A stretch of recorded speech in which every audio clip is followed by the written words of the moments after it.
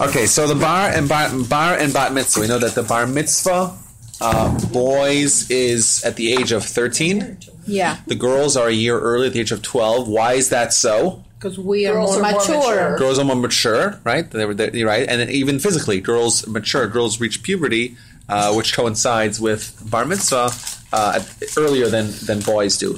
Now, we view bar mitzvah as, most importantly, it's the idea of accepting responsibility of mitzvot. Right?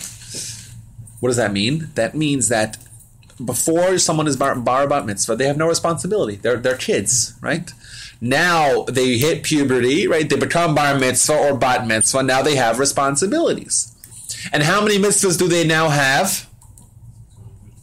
613. Every single one that applies to an adult who's 50, 60, 70, 80, 90, 100, and 150 years old, mature, developed, is given to a 13-year-old boy and a 12-year-old girl. I want to tell you just as a side note, what about someone who's actually 12, 11, 10, 9, 8? Do they have to do mitzvahs or not? They have to do mitzvahs, but they don't have to do all of them. They do them. They don't have to wear tali. Well, they don't have to, but you kind of training it. So that's an important point. The idea of chinuch. We'll get to that a little bit when we talk about parenting. But there's actually a discussion in the Talmudic commentaries as to whether or not, when, let's say, a child, an 8-year-old child, does an aveirah, does a sin. Is it a sin or is it not a sin? What does that mean? What would be the two sides of the coin? Do we say, I'm calling you, do we say that the Torah only spoke to adults? The Torah didn't speak to a child. If a child does something that's against the Torah, a child's eating non-kosher, or a child desecrates the Shabbat, or a child does, it wasn't given to the child. The Torah spoke to adults, not the children. That's one perspective. Another perspective is, no, the Torah spoke to everyone. Childs and adults alike. It's just, we don't enforce the Torah laws until children reach the age of 12 and 13, respectively, for a boy and a girl. That means that when a child does something wrong, something bad happens. Right? It's a bad thing. There's negative energy, right? It creates a spiritual entity, which what happens when someone does something wrong. Same as, right? And you have to try to prevent a child, just like you have to try to prevent an adult. The difference is that we don't actually enforce it because the child is not yet of age. Yes, Rich. You can't call your little son Buxa boy and have him carry for you. Absolutely not. Absolutely not. It's a good point. It means you cannot have. What? Some people like say, "Oh, the light turned off right on Shabbat. You're not also flat on Shabbat. So let's get the kid to do it." Oh, well, how can the kid do it? It's no different from the kid and you. Absolutely not. Well, I actually once asked a big halachic authority in Israel about this. He's very funny, also a very funny guy. Asked him about a child, small child, Shabbos, are they allowed to do this, allowed to do that? He says, tell me, is the child Jewish?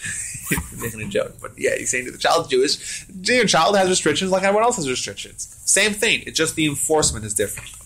Either way, there is a degree of ascension towards being viewed as an adult, right?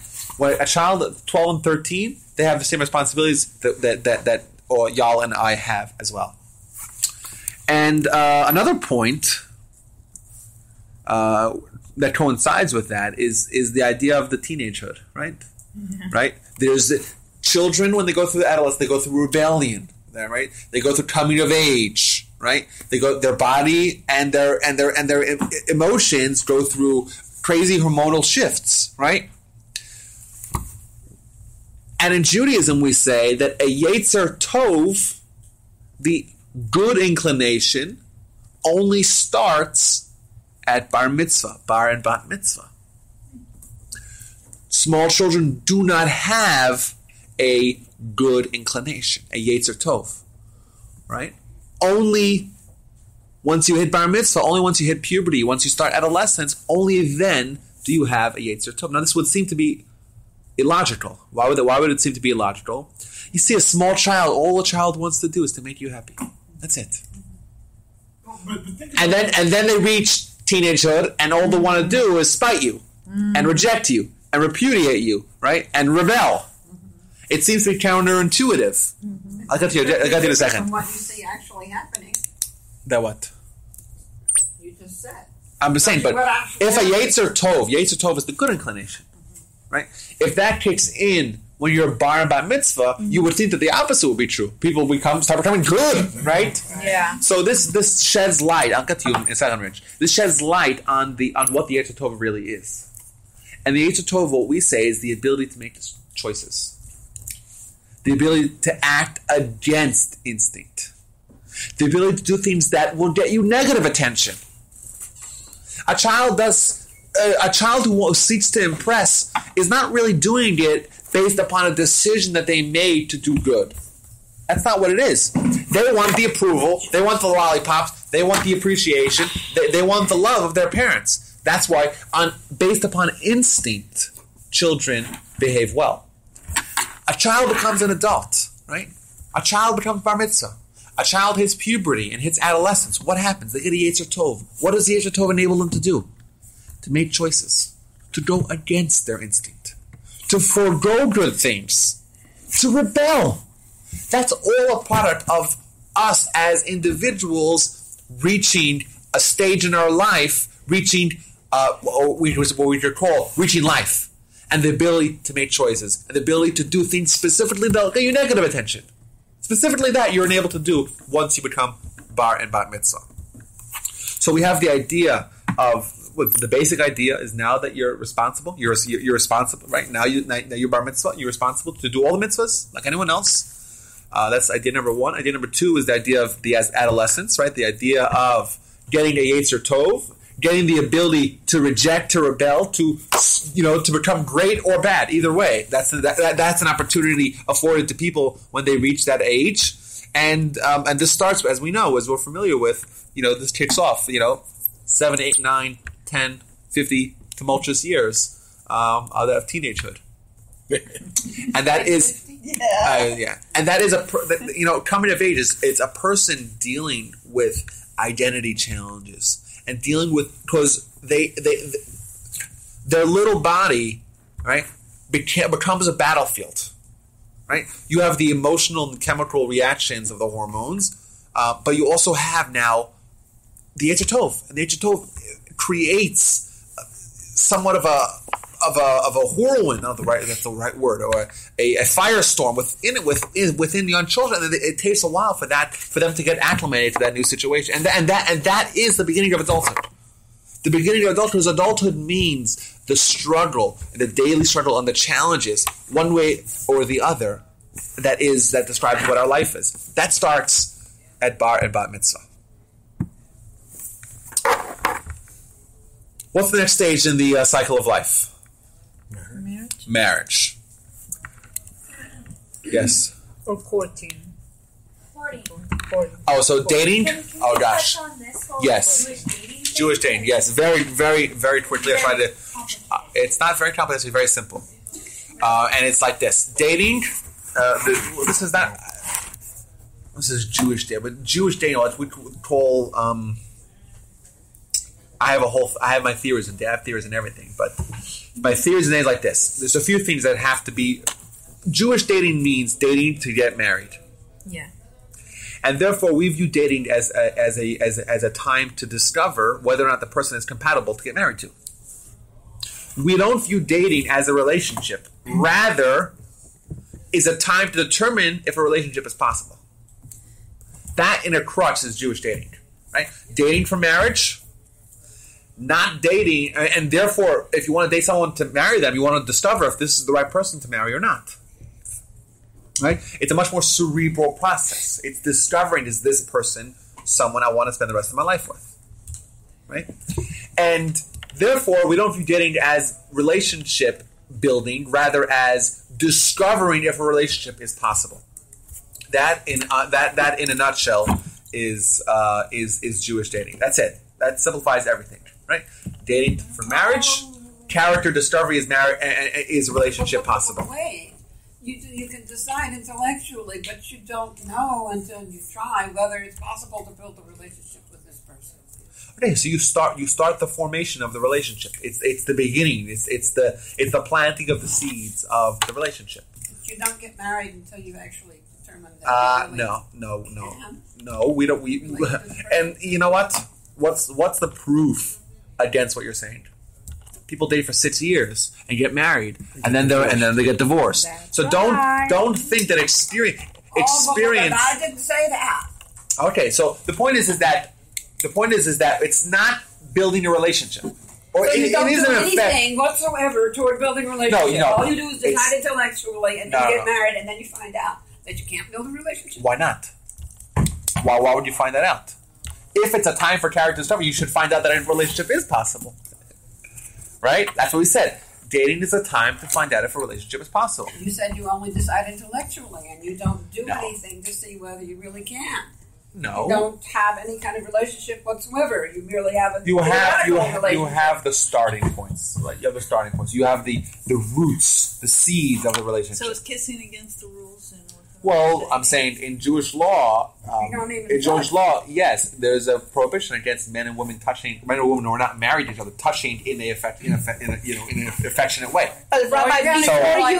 But before you even meet that person, you know of that person, and that person knows of you. And if you agree to meet, then you meet. Otherwise, you don't even meet. Right.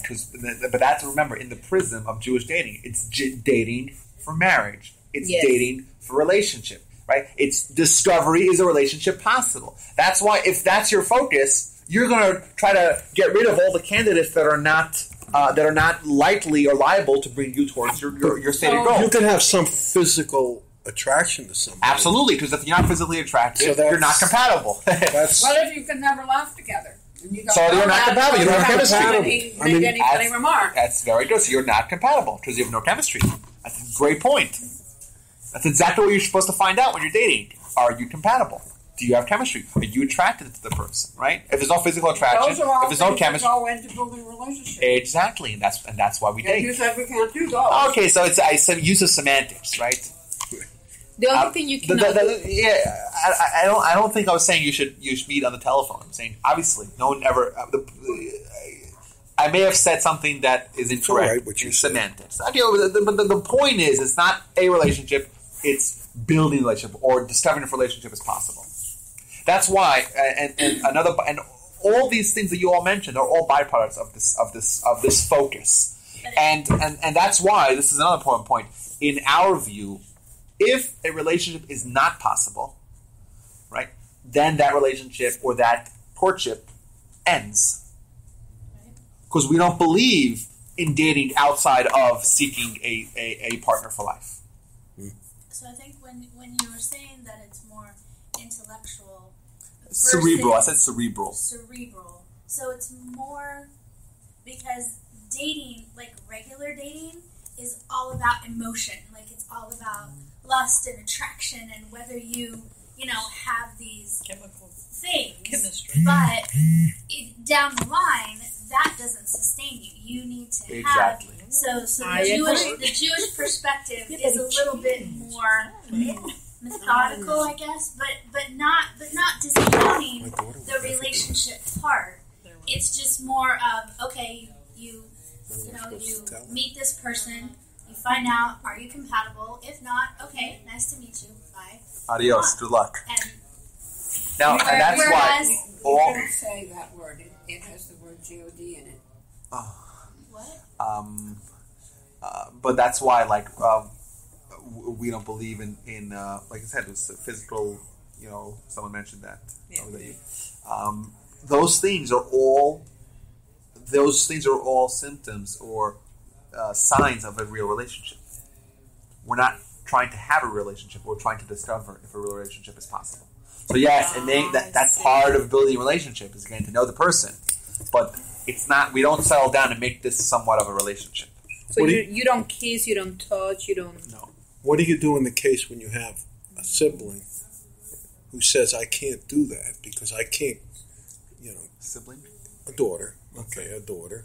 Imagine if I have a daughter. Okay. And she says to you that I want to be touchy-feely with the guy I want to date with is marry, and you're saying, well, you can't wait. She wants to get married, this hypothetical daughter? This hypothetical daughter will not date an Orthodox Jew because Doesn't want to. she wants to be more than just meeting.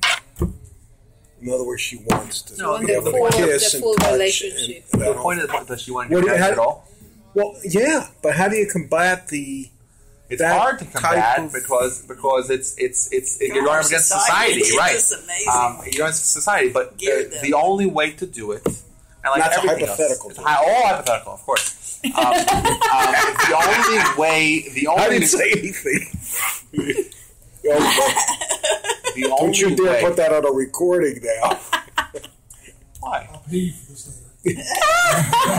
This is not This is hypothetical. not- Well, I mean, Well, but basically, The point is this. person, the daughter has to The hypothetical. feel, Hypothetical. has to feel the same way, or it's not going to work. They have to have those same values that they don't have to touchy feel. But they have to recognize. Were the point you of like this. that, or were you like your hypothetical I daughter? was worse than my hypothetical Okay, daughter. so then you can't. Apples don't fall far from That's trees. it. You can't. You cannot enforce. But it. how Isn't many? it true that the primary value or the primary objective of getting married is to have children and have a family? No, I There's no never said that. preference. No, absolutely not. To procreate, that's not it. No. That's So Catholicism. what would you No. say?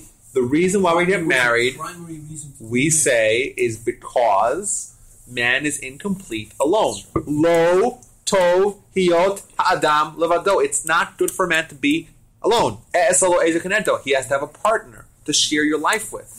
Vayu lebasar echad. This is Genesis chapter 5 or chapter 3. Apologize. Right. Al Cain. Therefore, Yazov ish es aviv v'esimo. A man shall leave his father and his mother. V'davak beishto, and shall cleave to his wife. Vahayu lebasar echad. We take two people and we make them one. It's not about procreation. Procreation is the byproduct of that. Oh, Rabbi. And I have, by the way, if you're interested, go to the website. I spoke for an hour about this. Fascinating class.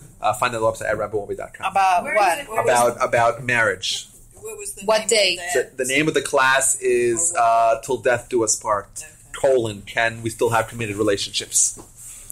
I spoke about that for a long, long time. If you want to hear more about it. What I'll tell you is that no, I don't believe that that's the focus. The focus is to take two people who are incomplete as individuals and create a new identity of a new singular identity.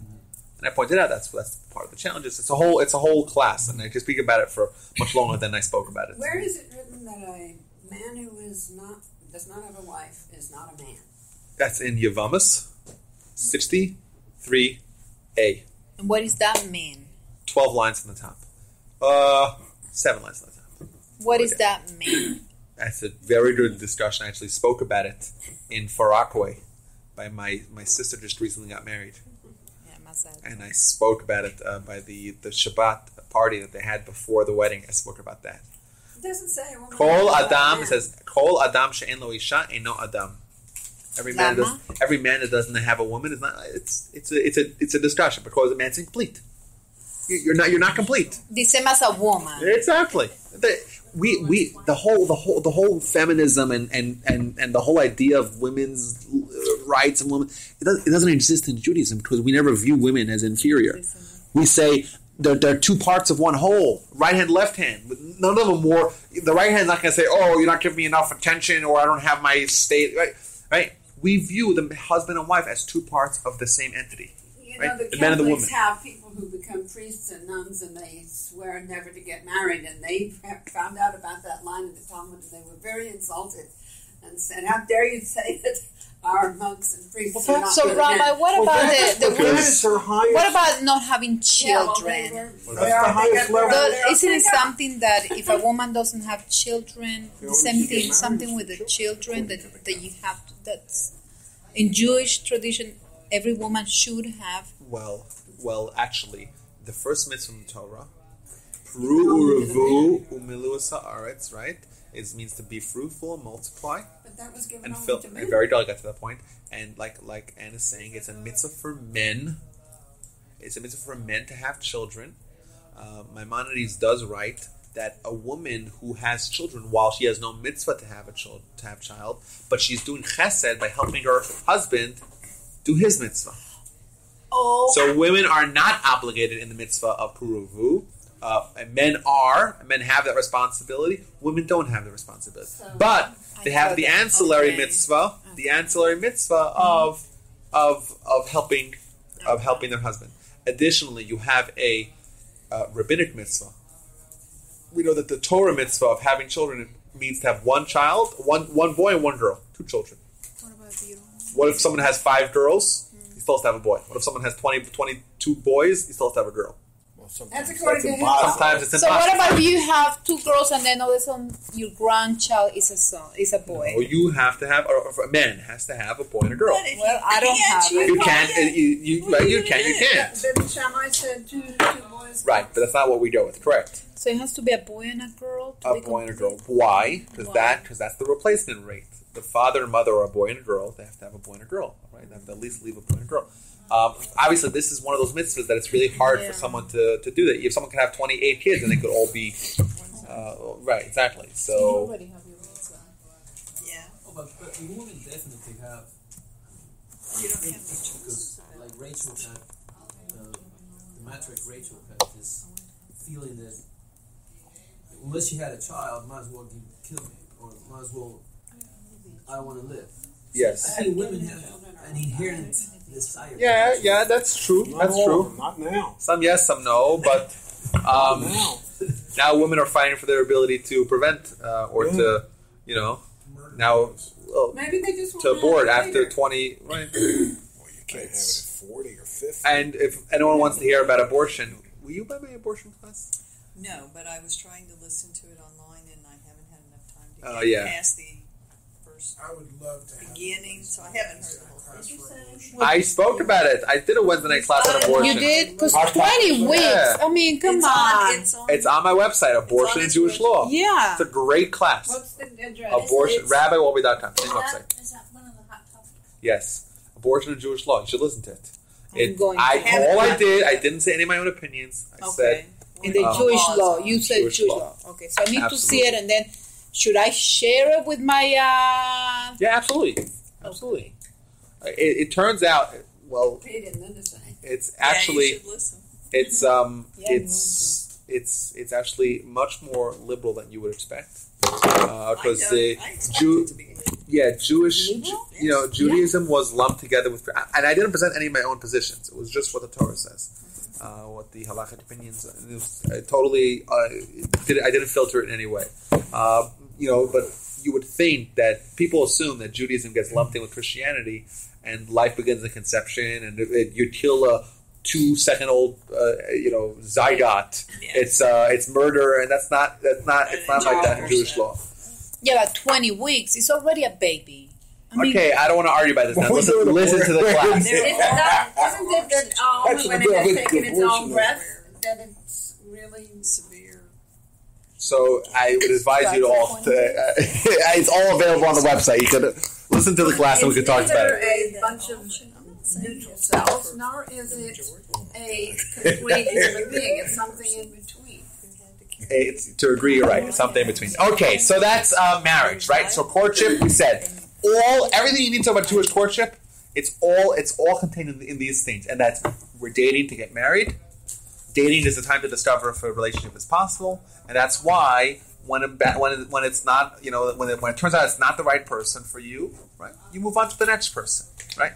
Dating for marriage, and that's why we don't believe in premarital sex because what? That's a nasty word. What? What? Premarital sex. Oh, I thought you were flinching and don't believe. No, I mean... Okay, so you don't... And why? Because that is, sex is obviously a form of a relationship, right? Mm-hmm. And we don't believe in having relationships while dating. We believe that's a mistake, right? We believe dating is time to discover if a relationship is possible. It's setting down the foundation for the marriage. Doesn't it say that there's 3 ways to get married, and one is by putting the ring on, and one that means you want to get married. Here, they don't want to get married. Here, they want to date. Okay, but that isn't a transaction of marriage. You're right, in the transaction of marriage. There's 2 others, and I don't remember the third one, but one of them is by actually having sex. That's a legally binding thing to do. Now you're married, and they say a man who gets married that way should be whipped. So this. Bart, you are. The quiet Ann is picking up all this stuff. Okay, so the first Mishnah. I don't know you. Let's clearly hear. The first Mishnah in Hiddushin describes how marriage happens. And it's one of three ways. Either, like you said, right? Put a ring on their finger? Well, or ring, or any form of monetary, money equivalent, or a document, or sex, right? But now it doesn't mean just any kind of sex. It means sex with the intention to get married, with two witnesses, not witnesses that are right there. But it has to be done in the prism of marriage, and that's why like the rabbis. That's why the rabbis viewed it unfavorably, because it's kind of a, I don't know. It's probably we could say immodest way to get married. When say, okay, you guys wait outside, and now I'm going in, and can you hear me now?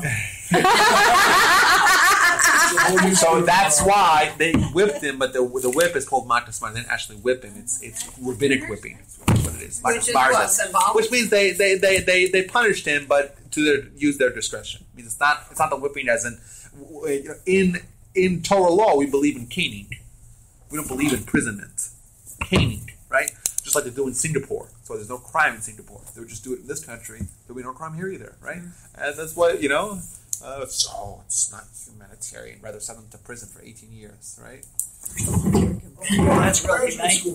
Wait a minute, but how many years would Solomon go to prison for? Who? Solomon. How many wives did he have? No, but he got married to them in other ways. That means the point is that what other ways? How do they get married? We get married today via using a monetary transaction. Like the man gives the woman a ring, a shekel, right, or a gold piece, all right, whatever, and they both have intention that this transaction will equal them being married. Okay. Just a question on this. Quick question. On the subject, don't take it personal. I'm just trying to say why white rabbis don't wear a ring. It's. What? Why don't I wear a ring? No, why do rabbis rabbis not wear I just think that I didn't wear one because my dad didn't wear one, because his dad didn't wear one. It's not really for any reason. Probably because traditionally, or at least historically, men didn't wear jewelry. Only women wore jewelry. So that became the de facto tradition. But there are plenty of quote unquote observant Jews who wear rings, so it's not. I've never seen it. To do with, no, so come to Young Israel, you'll see plenty of people wearing it has nothing rings. to do with no, you wrapping tefillin on this ring. No. And even with tefillin, there's no problem of a chatzitza so long as it's past your elbow. So you can wear a wristwatch and put tefillin on top of the wristwatch. That's not a problem, or a ring or whatever. If you wear a ring. The ring is the thing with which he purchases her. Well, purchase he is is compared not to being purchased, so he doesn't. He doesn't need a ring, right? It doesn't have to be a ring either to be any monetary value, right? Okay. So she doesn't have to wear a ring either because he doesn't can have give to her wear a a ring. silver quarter. He could give her a can of thing in her nose. something that has value. Something that has a well-defined value. Right. How much the value is. It has to be something significant. It's a pruta, a certain denomination of a coin from ancient times. Anyhow, we just sidetracked. But so that's courtship. Sorry. That's fine. No, I appreciate that. No. We're here. Are we married yet, or are we just courting still? We're courting. We got married. Okay. We talked about briefly what marriage is. Now, marriage is not just a way to have kids. Right? What is not what marriage? it is. Marriage is about two people from two backgrounds, from two identities, from two different families, becoming a single identity, developing a single family, a single perspective, uniting. Right, like the verse says. V'hayu l'basar, they should become one flesh. So that means obviously on a physical level, but also on an emotional level, also on a spiritual level. We view two as being one, right? We know that if you take a look, if you actually critically examine the beginning of Genesis, how man is actually being formed is zachar v'nekeva baram. When the Almighty created man, He created a man as being a single entity, a man and woman together. Mm-hmm. Human means the human is right, a single entity, male and female. If you take a look at the Talmud in Ksubis 8a, it describes that originally man was man and woman, which was a single entity. They were separated, and then they were reunited together. So we view marriage as the man being one half and the woman being the other half of a single entity.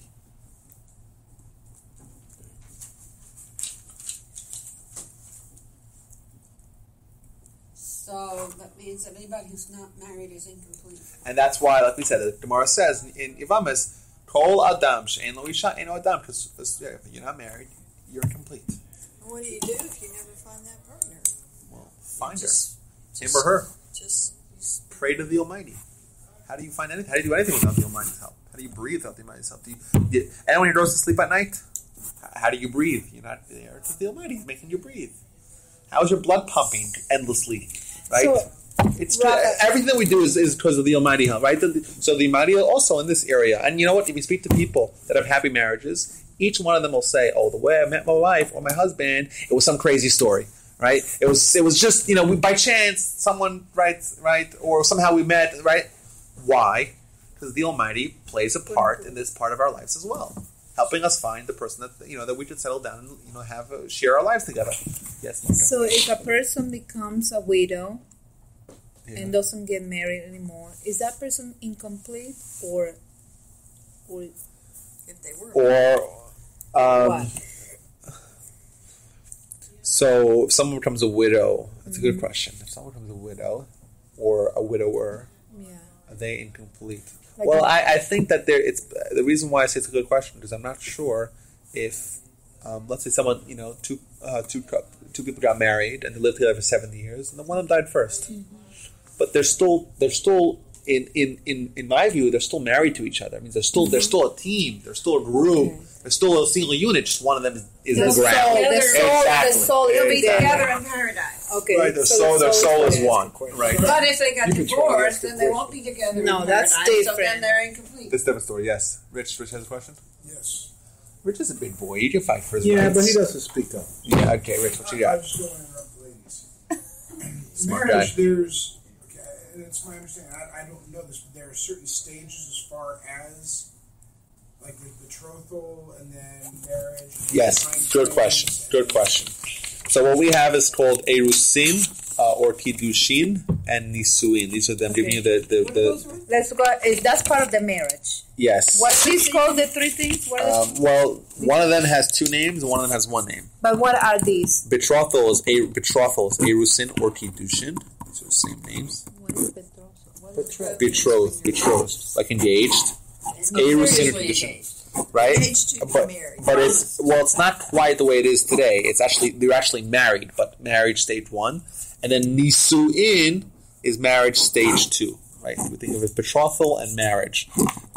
In ancient times, what they used to do is they would have Kiddushin or Erusin, and a year later they would have Nisuin. In today's times, if you go to a Jewish wedding, you'll see that under the chuppah, they go to under a chuppah, and they have the presentation of the rings. Mm-hmm. That's Kiddushin, right?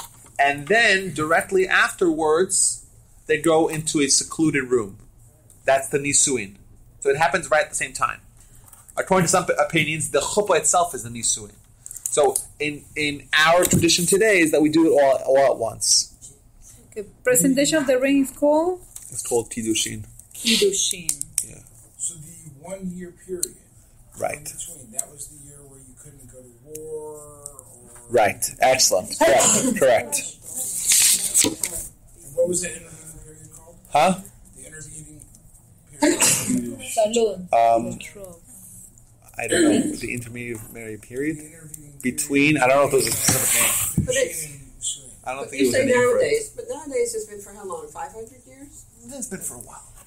I don't know how long it's been. I don't know exactly what when historically was this shift. What is the Nisuin. Second stage. Nisuin is either Nisuin. It's either the chuppah itself, according to some opinions, the chuppah itself, or it's the yichud, which is the seclusion that they have after the chuppah, or it's when they consummate their marriage. Well, percentage of the ketubah is nothing? No, the ksuba is no. You think you guys are going to be saying that you're going to go I'm confused. You have to have the ksuba before you even start. Okay, so presenting of the ring is kirushim. Yeah. So and you get your tuba. Before tuba you do this. is done before you go. Okay, I'm sorry. And it's right after the or kiddushin. seclusion is called because that is the document that guarantees the responsibilities of the nisuin. But they can't consummate the wedding until after the nisuin. We signed that before we got married. I signed my ketubah before we got married. I understand. You we signed it before. It's the husband, the groom that signs it. Not sign it. You sign it? But Rabbi brought it to my room. No. Both signed. No. First of all, I know again. It's a little bit technical, but there are actually two documents. There's something called a Tnaim, and there's something called a Tsuba. And because we have the Erusin and the Nisuin all done at once, so we have the document for the Erusin, and that is quite complicated. There's actually two documents. Every Jewish wedding, there's two documents. There's one called a Tnaim, and that is the agreement for the Erusin, right? But because we're doing the Nisuin right afterwards, there's another document called a Tsuba, which is the agreement for the Nisuin. That's why it's complicated. But I don't remember writing it. I don't remember anything that happened when I got married. Good did I tell you? And that was only that you don't remember. That was only anything. 7 years. Yeah, at least ago. you got married. You knew the language. Brad, when we got married, it was in Hebrew and in Spanish, so he didn't know anything. He just said they told him what to say. He just said I do. Yeah, he was so nervous. Yeah, exactly. Which he had to say like Das 3 muss times. ich Yeah, because I got married in Venezuela, so we had 2 rabbis. Okay, so that is courtship and marriage. One more question on there. Yeah. I know It's fine. So, after the betrothal, and I realize this is all ancient stuff, it doesn't happen anymore. After the betrothal, Yeah. how do the rules change? Can you hold hands She is now? Or? well. She is. What's in ancient? Well, they're married. If they wanted, she wants to go her separate ways. She has to get a get. But you Right? She has to get a divorce document. Are they allowed to sleep together? Well, if they sleep together, then they just did nisuin, right? So they could sleep together, and that will just usher in the nisuin. Can they hold hands? Before they sleep together? Could they hold hands? That's a good question. I don't know why not. I'm saying they're allowed to sleep together, right? They're sleeping together. They could. Yeah, they could. Then I think they can hold hands. Yeah, me too. Right, they're married. They're married. It's just they're not living together because there's a reason I'm saying they don't live together for how long? as long as they want. It's like the in between. So they're half married, but they're kind of married, but they're They haven't had the ceremony. No. So they had the ceremony. It's the reason why they used to do it in ancient time like this is that there's a certain degree of security to know that you have someone, that you're married to them, but now you could, let's say, they got married very young in those days also, right? So if you're like 17 or 16 or 15, right, you get married, but they give the bride and groom a year to mature, but they're married, so they have like that degree of insurance, like the insurance, or degree of comfort that you know that you have someone that you're married with. Okay. But they just wait for their children to mature, and then they can actually move in together and live together and be actually married. Okay. And that was ain't gonna happen in that right. day. It's not that in today's time. And that's why today's time we just do it all at once. No, Yeah, hundreds of years we've been doing it that way. Because what's Yeah. after marriage? Huh? What's after marriage? Children. Okay, what's after marriage? So, no.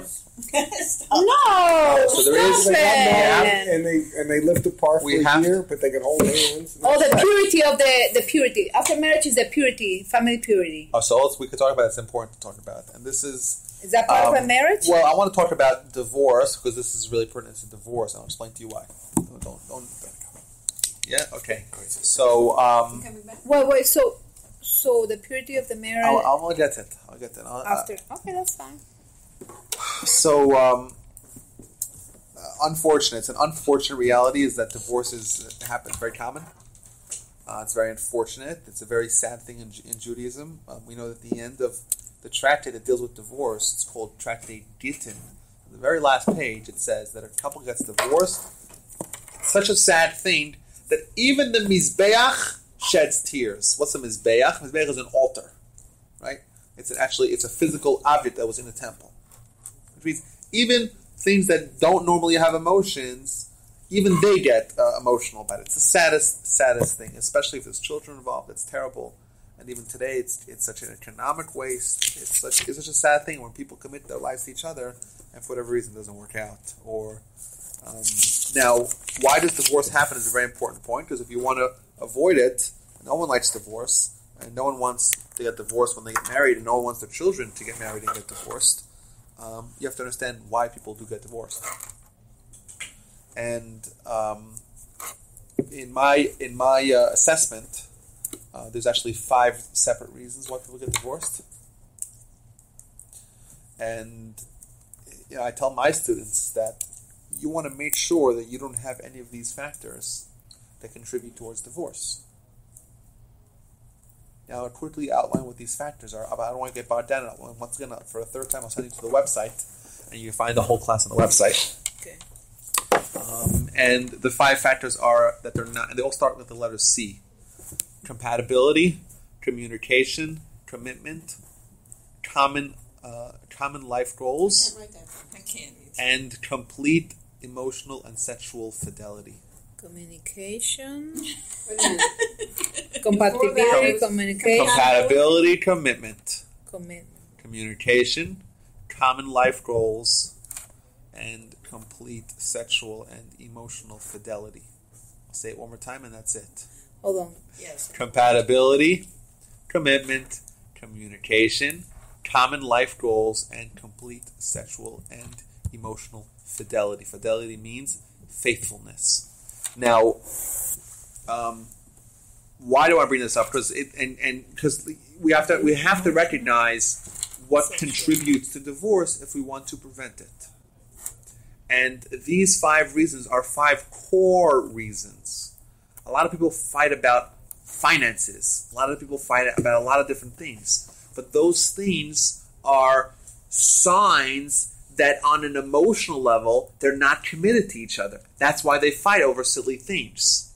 So when I'm looking for 5 things that contribute towards marriages succeeding or failing, I'm looking to 5 real reasons. Not 5 reasons that are given as excuses to break up marriages, rather real reasons that make or break a marriage. I think also society nowadays. What's society? Because nowadays everything's so open. They even have websites for couples, like to find other couples. Infidelity.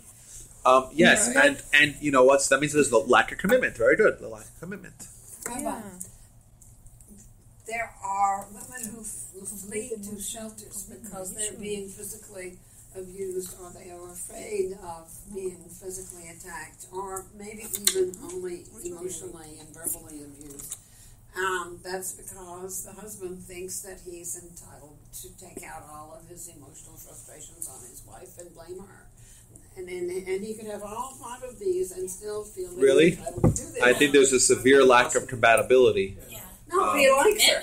He wants her. Really? Compatibility doesn't mean that he likes her. Compatibility means that he has the character and she has the character that go together.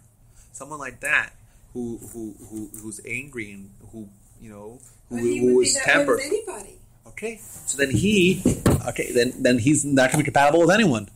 Very good. Robert, sometimes people, unless he meets someone who can match him. Sometimes people drift away. Sometimes people don't grow together. That is common life goals. They have to have a life goal that keeps them together. But that's the whole. But Rabbi, they're going towards a destination. You cannot take a lifelong journey if you don't know where you're going to. If you want to share your life with someone, you better make sure that you have a life goal that are aligned with each other. But the goals change as it goes, as the years go by. So you change together because your identity is. So they are both growing, but their growth could change. I promise you. Some people grow more than others. Many, many times to keep me married. And also, it's the idea of commitment. I can promise you. I had divine intervention on more than one occasion. And it's also. I'm serious. I believe you. And there's also an idea of commitment. Commitment is an attitude of what it means that we're married and we're staying married and we're committed to each other and we're going to make sure it works. And we're going to deal with the challenges. And this is where society comes in, because society has made marriage very much disposable. Marriage is like a job. You have to work so hard for it. Oh, marriage is a lot harder than a job. Now, why do I say that the laws of family purity are important to this discussion?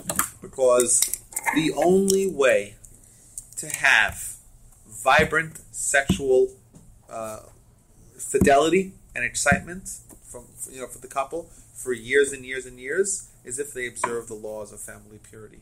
And that's why in Israel there's many couples, even that are not observant at all, but they observe the laws of nida, family purity, because it's such a benefit to the couple, to their relationship, that everyone agrees that it's beneficial for them. Now, why do I say that? The reason why I say that is because statistics, and I have studies, once again, go to the class, you'll hear all the studies. But the studies show with absolute conclusiveness that people lose the thrill and the excitement of their physical relationship very, very, very quickly. You disagree with that? I do, but that's okay. But I understand statistics. I understand statistics. But I read in more than one place. Wait a minute. This is the most interesting part, and you have to leave. My wife just texted me. Yes. I gotta get I'll be on the website. I'll finish up It'll be on the website. And statistics are absolutely clear. I believe the statistics. And yes, and it's I have the data that I collected from third-party sources show that the peak of a couple's physical relationship is when they get married. It's all downhill from there, and that's the reality. And especially when children come, in frequency of how often they sleep together, in excitement and how they describe their excitement, and that leads, unfortunately, when people are bored, when people are unsatisfied with their physical relationship, they look elsewhere, and these are statistics. So there may be an exception to that rule, but overall, we see a decline. Rabbi, how do you sources that men who observe nida, when their wives are unavailable, they go to prostitutes. So and the prostitutes report that they get lots of from men coming to them during that time. Now, okay, what about the from men who eat pork and Yom Kippur? It's not true. What about the from men that eat pork and Yom Kippur? I don't know about those. I haven't heard anybody report. What do you say? From is the Yiddish word for observant, or Orthodox. What about the Orthodox men that eat pork and Yom Kippur? Huh? Nobody. What about them?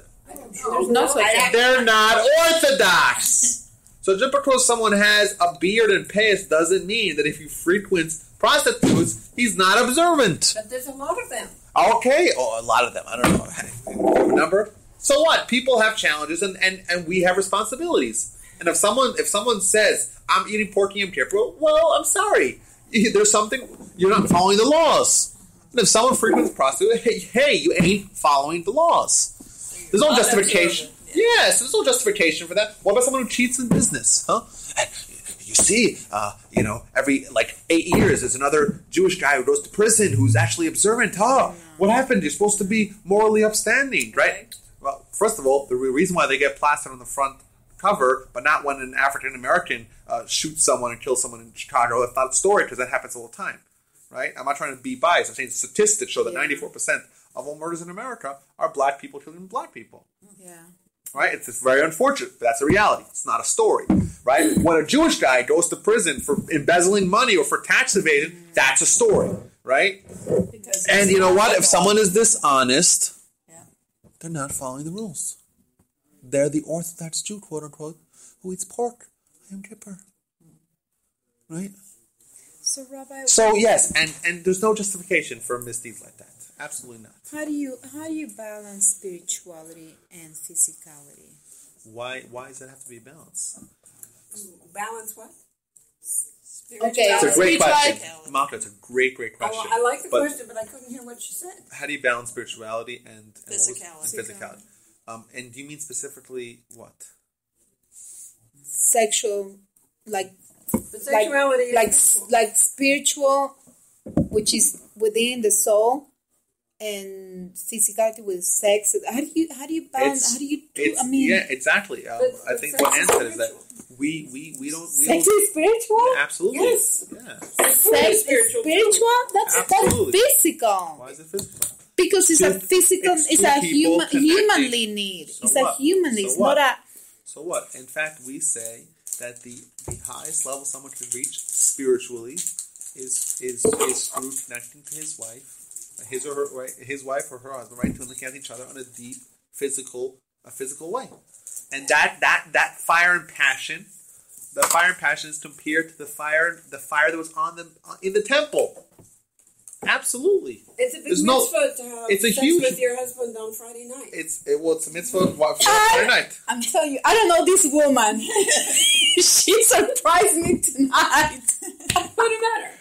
Just that you're sexually aware. That surprises her, I suppose. Well, because absolutely, it's a huge mitzvah. Okay, we don't view it as a bad thing. That's the Christians. That's a Christian thing. We view it as very, very, very positively. And it's a tremendous the laws of purity increase that. Sex in marriage, sex under the proper circumstances is a huge, huge mitzvah. Huge. Well, it makes you closer to the... it's a mitzvah. You're closer to the Almighty. Why is it closer to the Almighty? Because that's what the Almighty tells you to do. He tells you this is a positive thing. Very, very positive thing. There's Hashem and there's Shekhinah. And if you make love to your husband on Friday night, aren't you helping Hashem to be... You're never helping Hashem. Hashem doesn't need your help. That's just the number one. Right? You cannot say that. The man doesn't need anything from us. But what the Talmud says, this is the Talmud. This is clear. Okay, Talmud says. When Zachu Shechina B'nei, there's a Shechina, if the couple was righteous, was meritorious, there's a Shechina between them. Where is this Shechina? The Shechina is specifically when they're sleeping with each other. This is what you're saying. When is the Shechina name? It's when they're sleeping together. That's when they reach the spiritual heights, right? And otherwise, if you take a look at the names of Ish and Isha, I'm sure you've heard fire. That. Ish and Isha, they both have the word Ish, which means fire, which is the fire of passion. But you put the Yud by the man, and you put the Hey by the woman, and that's the name of God. And then the passion, when it's done, the man and the woman together, right? That passion has God. God participates in it. Right? But it's a very spiritual idea. Very, very spiritual. Okay, I need to remember Martin, I'm going to give you a book about this. Please. What's the name of the book? Is this on the website too? No, this. I'm going to give you a book about this. Yes. Yeah. Why are you not telling us the name of the book? Because we'll talk. Pull me up. Okay. So that's marriage, and like I said, we don't. Be a very naughty book. No, it's okay. What about? Do we still have more time? Can we finish this? I want to talk about parenting. I want to talk about death. I want to talk about burial and mourning. How's that? It's 9:05. I could go. I will do. I just got my Snapple, so I'm okay. Okay, should everyone handle that? Otherwise, I won't be offended if anyone leaves, and I'll just speak and put it on the website if anyone wants to listen to it. I'll stay. Okay, what about parenting? That's another stage in life. I think that's one of the hardest. Oh yeah. Oh my God. And the idea of parenting, I know there's a great illustration that my grandfather wrote a book called Zri'a Ubinyan B'Chinuch, which means planting and building in parenting. And he describes parenting as half planting, half building. There's two ways to create things. Either via an organic process, planting, right? You plant a seed in the ground, you cultivate it, and eventually it grows, and it grows on its own. As opposed to when you build something, you build it, right? You every layer, every brick has to be laid by you. And he describes parenting as being the balance of these two things. On one hand, you have to present ideas, you have to plant them, and they grow on their own over many, many, many years. You plant an idea in a child's head, it stays there, and it percolates, and it grows, and it sprouts, and it develops, right?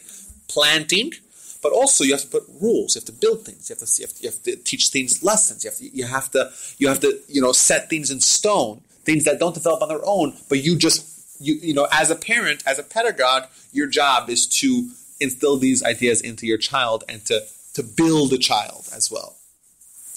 That book was the only one of my grandfather's books that was translated into English. And this idea is a tremendous idea if you just think about it: planting and building. And our job with our children is to on one hand, to be a planter, right? To put ideas and let it cultivate, let it develop on its own. It's an organic process, but also to build, which means to actively, present ideas and promote ideas that the child will use to shape who this child's going to be. Another illustration that my grandfather gave is the idea of a candle, right?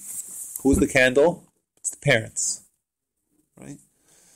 One candle lights another candle. How does the candle light the other candle? Right? We have our view on life, our view on spirituality, our view on what's really important. That's our candle. We put it there, and we transfer it to the child, and the child is now their own candle. And the child is able to pass that on as many times as they are their own vibrant entity. It's the idea of us being able to confer on our children everything that is. It means this is regardless of if it's in areas of practice, in areas of character, in areas of patience, in areas of observance of mitzvahs, in areas of life, everything in life. How to be a good person, how to be a good husband, how to be a good wife, how to be responsible, how to deal with challenges. It's everything. You want it. Your job is to mold your child into who you want them to be. You want them to be as the best that they could possibly be. You're responsible. You're in charge of making that a reality. That is really lucky. You're really lucky if you get a child that comes out okay. So Either lucky or you're talented. I can't take credit. My child is a better person than I am. Okay, but there's also the idea of prayer. Prayer is enormously important for a child. Pray for your child that they don't get messed up. Pray for your child that no one hurts them. Pray for your child that they have good influences in school and good influences in friends. Right? It's so important. You care for your children so much. I know I speak to the Almighty every day, every single day, to watch over my kids. Are you going to continue to do that after your children are grown and married? Well, maybe. Of course you have to. My son got a motorcycle, and my prayer was that those people around him were to be away from him, to keep him safe and not harm him when he's riding his motorcycle. It's scary for me, but I keep praying that I've got a bubble on him and God's going to protect him and it'll be okay. That's good. It's funny. But I also think that in today's I'll get to your point in a second. In today's day and age, you send your kids to school. Who knows what goes on in these schools? Who knows what goes with these teachers? The world is full of crazy people, crazy sick people. Lots of sick people in the world. People taking drugs and offering. Forget about drugs. I'm worried about kids being molested. It happens every day. Right. Just recently, I just heard this on the radio, literally on the way here. There was this British some guy who was a coach on some team or something. Who was knighted? He was like a sir. Somebody. I just heard it on the radio right now. I was listening to the sports station here, and it said that this guy, after he died, more than 450 kids, boys and girls, came forth that they were abused by him, sexually abused by him. 400. That's not the guy said this is not an exaggeration. Could you imagine this? The guy put Sandust. He made Sandust look like a choir boy. It's a choir boy. Now, so that thing's terrifying as a parent, and you have to pray. There's nothing you can do about it besides for prayer.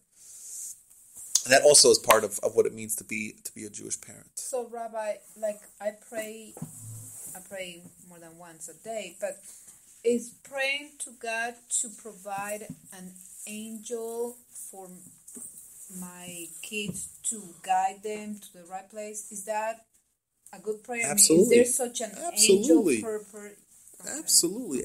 Angel. What we view angels is not really what they are. All they are spiritual powers. It's not a thing. It's a spiritual power. There's no thing besides for God that right to guide them. Exactly. Okay. You say, listen, I want my child to be pure, to be smart, to be healthy, to be normal, right? To have direction in life. Absolutely, you pray for that. Absolutely, 100%. But we're talking about today the sprouting and all that, and I use that word today. I said, Brad, the seeds that I planted have sprouted. Meaning that... And, but the point is like this. You'll plant the seed and you won't see anything for months and years. You won't see the results. Because you plant it deep, deep, deep, deep in the heart of a child, and it gets cultivated and it gets, right? And eventually, years later, you see the effect. You don't see it. You don't... Sometimes you see it in 5 minutes. No, so that's not a seed that you planted. That's building. But there are different kind of seeds. For instance, the one that I just mentioned was because all of a sudden my daughter started painting every day. She's been painting. My other daughter started doing another art. I'm very artsy, and I've been trying to plant that into them. And now I'm doing this. And all of a sudden, both of them, they show me these art projects that I go, my seeds have sprouted. So I'm, because you plant little seeds, and I'm like, but I use the same word that you used today. I used it earlier. So, anyway. What about death, burial, and mourning? So, We got to that already.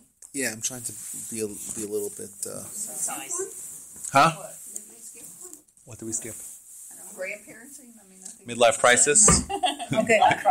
Death. crisis. What else? Death, burial, and mourning. I want to send you for the 5th time to my website when I spoke about what happens after you die. You were there. Yeah.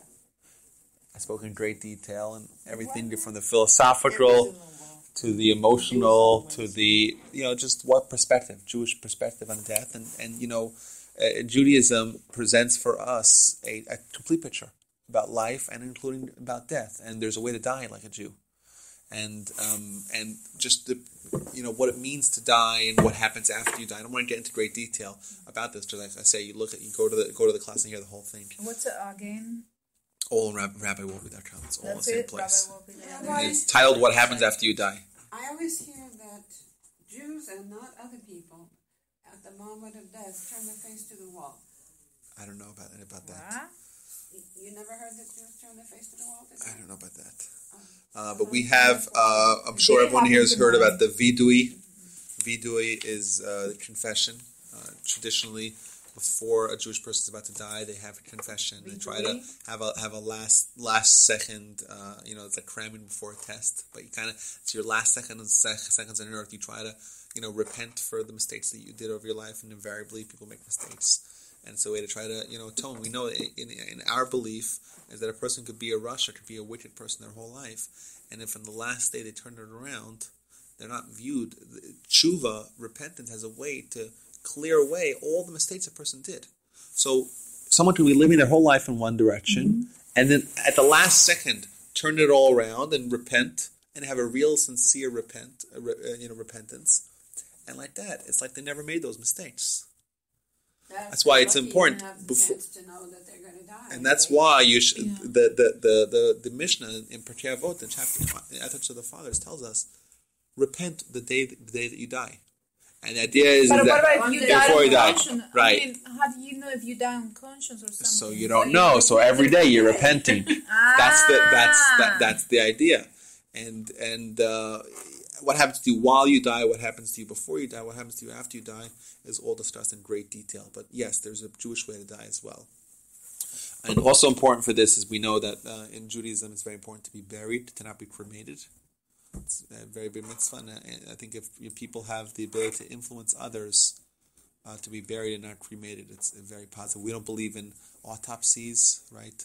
There's sanctity to the dead, to the cadaver. This brings me to a question. Okay, sorry. The law of the land says you have to have an autopsy. Where is that the law of the land? Well, several places. I don't know. It seems like if you were murdered, No, and you don't have to. No. If you're murdered, then yeah. Actually, in the 60s, there was a huge thing in Israel, huge controversy. You can read up about it.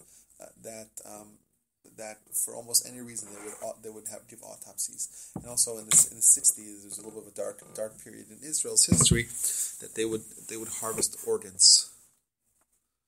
So I know that my dad, when he was like a teenager, he he was on these squads they had dead bodies, and they were in these morgues, and it's against Jewish law to do an autopsy, or for sure to harvest organs, whatever. So they would go sneak in, grab the body, and run out and bury the body. Pretty crazy stuff, huh? It's like a but I'm saying nowadays, organ donation is against the Jewish law. Well, organ donation, that's a whole other topic, and I don't know for sure if it's against Jewish law, but in all likelihood it is. The problem with organ donation is not donating the organ, especially if it's going to save someone's life. That would justify donating the organ. The problem with organ donation is that in order to be halachically dead, in most cases, the organ has to stop functioning. Right. So that way. They have to harvest it while it's still Right. So if the brain ceases to work, then the heart, the organs are worthless. So sometimes the brain is still working, the person is still alive, and they're taking away organs out of a live person. That's the real fear. Wow. And that's murder. So we don't want to encourage murder. And also, it's important. I'll get to you in a second, Rich. It's the idea of tchiyas hameisim. We believe that after you die, it's only temporary. We believe. This is one of the important beliefs that every Jew has to have, and that's the idea that there's going to be a resuscitation of the dead. People that are dead are going to once again have a neshama, have a soul that's going to be reunited in the body. And death, we view death as being temporary. Now, as a great story on this, and Rich, I'll hear what you have to say. Go. No, you give me a second question now. Okay, so ask them both. Okay, well, the first one was. Halachically, it's okay to donate, for example, a kidney while you're still living. Yes, correct. Why can't that same kidney be taken while you're dead? You're saying what kidney? One kidney, right? Yes. Oh. Okay, so you're saying that you'll be allowed to donate one kidney when you're dead? Maybe. Wait, what? So that's a good argument. But then when you but the problem is that they take one kidney, the other kidney, take the heart, take the liver. They're just killing the guy, and that's murder. Right. And to us, is a murder of a 98-year-old person who's on life support and murder of a 15-year-old boy is the same thing. There's no difference. If the man's alive and you're killing him, it's murder. Zehu. My next question is: you said that when Mashiach comes and we're all resurrected in our neshamas. It's not clear if Mashiach and resurrection are the same thing. It's not clear. When resurrection happens, yes. And our neshamas rejoin with our body, it's my understanding that if we don't do enough mitzvah the first time around, we get other chances. So which body is it? That's a very good question, and I'll tell you at the end of the class when I spoke about what happens after you die, that Wendy attended, I said 4 answers to that question. So it's either the first body, that's the original body, or it's the last body. That's always talking about if there's reincarnation. So which body? Right? Or it's a composite, right? Or it's a composite of all the different bodies. Can we pick our body? Which one would you pick, huh? This one. Well, that's what. Yeah, but 500 years ago, that body said there was this one. But wait a minute. So yes, the fourth one would be that that it's a silly question. Why? Because we view the body as clothing to the soul. Does it matter? Are you wearing your tuxedo that you wore for your brother's wedding, or you're wearing what you wore to the beach? Does that really matter? That's not a question you would ask, right? Would you ask the question? Well, what are you going to be wearing? Are you wearing the tuxedo that you wore to your brother's wedding, or what you wear to the beach? It's not a question you would ask, right? Because who cares what you're wearing? Right? The fourth answer would be is that hey, the body is no more than clothing to the soul. It's not so important which body you wear.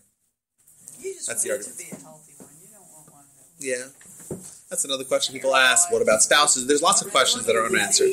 Yeah. And even if you had a sickness at the time that death occurred, wouldn't you be restored to the I believe yes, but I don't know that for sure. But I would believe that to be the case. And also, according to or something, isn't it that we are the reincarnation of the first Jews that stood at Mount Sinai? So reincarnation, as I spoke in the class, reincarnation is something which is not universally accepted, even though it's basically the mainstream has accepted it. Okay, but our souls. How do you know? How would anyone know which soul they are? That's beyond me to know. How would someone possibly know that to say that? The Talmud doesn't say anything about reincarnation. Can we not say that every one of us was there at Sinai? I don't know. Can we say that? Who said that? Well, if there's an infinite amount of souls, I don't believe there is an infinite amount of souls. I'll tell you to look at the Talmud Yevamos 62a, and it's somewhere else. It references a finite amount of souls. It references this box. 62a? 62a talks about this box that has all the souls, and the Almighty is waiting to finish all the souls. How many souls? How many Jew souls are there? I don't know. Jew souls. All these are good questions, but the idea of death and what death means, I would just say, talk about it. There's a lot to talk about, but there's a way to die as a Jew. We have the idea of vidui, we have the idea of separation of soul and body. It's only temporary.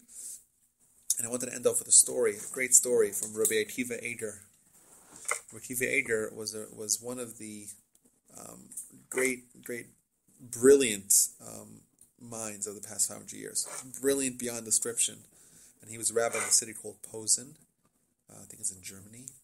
And there was this miser, someone who's very stingy, very wealthy guy, but didn't give any tzedakah.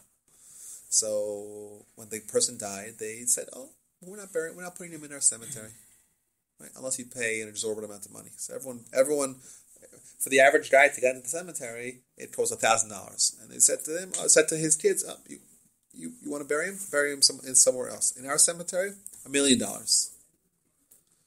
So they didn't know what to do, right? The family of this person. So they went to the courts. They went to the mayor of the city, and say, "It's not fair. We're being discriminated against. Just because our dad was someone who didn't give tzedakah, didn't give charity, but why should he be discriminated? If the price of a grave is $1,000, you can't charge more to someone else and charge him $1 million, right?" So they went to the rabbi and said, "Hey, how do you charge him more?" So the rabbi said to him, he says, In our faith, we say that someone is being buried. It's only temporary. Why? Because the body is going to live again, right? And it's only temporary. But only someone who is generous or someone who does mitzvahs, only they get resuscitated. So this guy who died, it's not a temporary burial; it's a permanent burial because he ain't coming back. So therefore, it's more expensive. Yeah, but the idea is that Tchiyas HaMeisim is also something that we merit. And that's why it's important for us today, when we're still alive, to live in a way that would grant us the ability to be resuscitated with everyone else. So that concludes the life cycles. And once again, I apologize for saying this 1,000 times. For more detailed, www.rabbiwolbe.com. What happened when you die? And tell your friends. And click like. So go to your Facebook account. Bye-bye. Next Tuesday is Tisha B'Av, so no class next Tuesday.